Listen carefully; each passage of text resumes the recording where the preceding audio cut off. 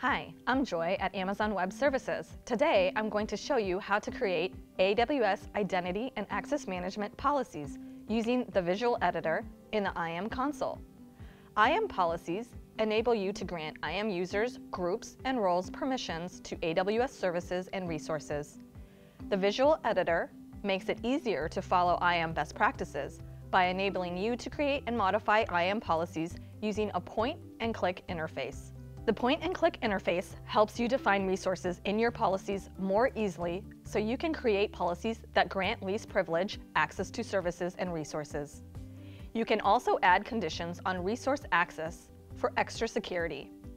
In this video, I will demonstrate how to use the visual editor to create an IAM policy that grants list and read access to all the objects in an Amazon S3 bucket.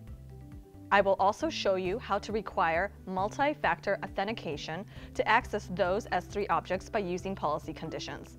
Let's get started.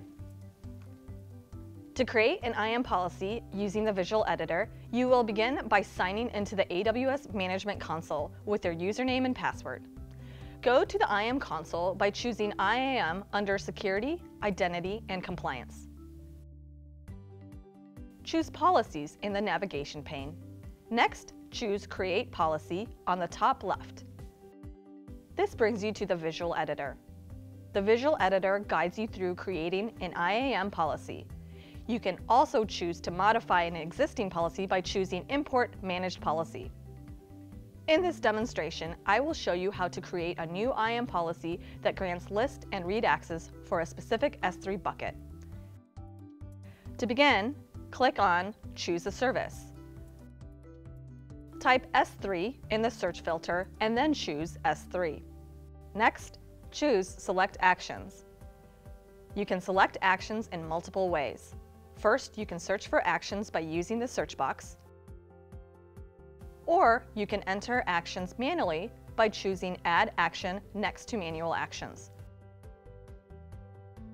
Finally, you can choose an access level group and select from a list of available actions. For example, I can choose the List Access Level group and select from the available list actions. You can select all of the actions for an access level group by enabling the checkbox next to the access level group's name. In this example, I'm going to choose the checkboxes next to the List and Read Access Level groups. Now that I have selected the actions, I need to define the resources. In some cases, you may see warnings because some of the actions you selected require you to specify a resource. These warnings will disappear once you define the resources. To define the resources, click on the Resource section. By default, the specific resource option is selected to encourage you to grant least privilege permissions and define specific resources in your policy.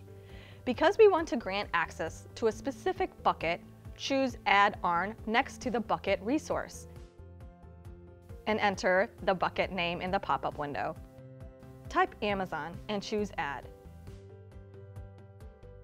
Next, choose Add ARN next to the object resource type.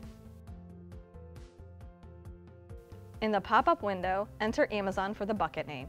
Choose the Any checkbox for the object name. You can also choose to grant access to specific objects in the Amazon bucket. Click Add to save your changes. Next, choose Specify Request Conditions. Choose MFA Required to require users accessing the S3 bucket to authenticate with multi-factor authentication for additional security. You can also add global or specific conditions such as time or IP address conditions by choosing Add Condition. If you want to add permissions for another service to your policy, you can choose Add Additional Permissions. Next, choose Review Policy. Give your new policy a name. Enter Amazon S3 Bucket Policy. You can also give your policy a description. Enter Allows List and Read Access to an Amazon Bucket.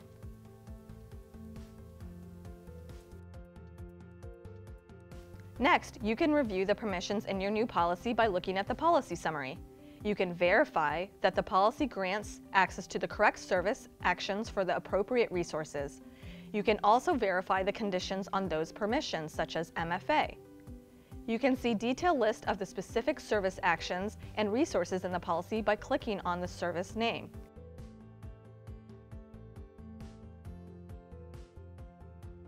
After you review the policy and verify it is correct, choose Create Policy.